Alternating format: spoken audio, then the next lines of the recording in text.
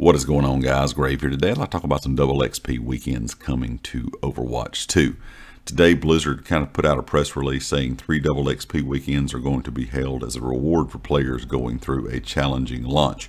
Now, we all know since Overwatch 2 was released, there's been a lot of problems where players can't get into games, players getting kicked out of games, long queues, not being able to transfer everything over from Overwatch 1 to Overwatch 2. There's been a lot of problems, and once you get in the game, it's been really enjoyable, but getting in has been very, very difficult. So Blizzard decided to go ahead and give out these double XP weekends, as overall the 3 weekends will offer a total of 9 full days of double XP. Now, all of these weekends, start time is going to be 2 p.m. Eastern. That's going to be the start and end time. So the first weekend is going to be this coming weekend, October the 21st to October the 24th. The second weekend will be October the 28th to October the 31st. And the third weekend, double XP will run November the 24th through November the 28th. I'm not quite sure why there's such a big gap between the first 2 weekends and then the last weekend being almost at the end of, or right at the end of November.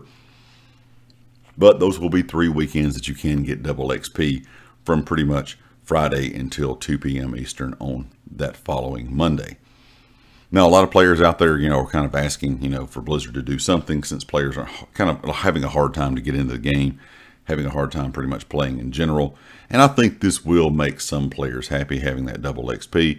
But I'm still not sure if that's going to really make the community happy, considering during these weekends, unless there is a big change, considering that first double XP weekend is starting very soon at the end of this week, we may still have some big issues with the game. I know there's still a lot of players that are unable to log in, a lot of players that are still having problems with getting disconnected. I personally play on PS5, and over the last, I'm going to say 3 days, I really haven't had no problem whatsoever. As soon as I, launch the game, I'm able to get right in, have no problems with getting disconnected. I've only been disconnected, I think, once that I can think of in about the last 3 or 4 days that I've played, where I got kicked pretty much right at the start of the game. So it wasn't like some players are reporting where they're getting kicked towards the end.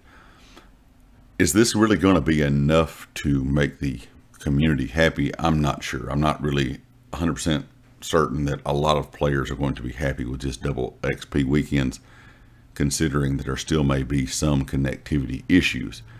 Hopefully they'll get the connectivity issues worked out and give us more double XP weekends down the road, for players in the future, maybe to be able to gain some of that XP if they're still having problems trying to log in right now.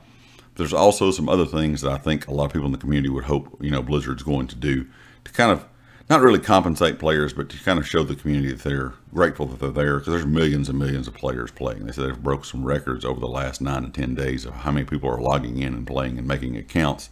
So I think Blizzard probably will do good by the community and maybe do a little bit something else extra down the road. We'll kind of have to wait and see. Anyway, guys, leave me a comment with your thoughts. And of course, if you like the video, hit the like. If you have not subscribed yet, please do so. And I'll catch you next time. Peace.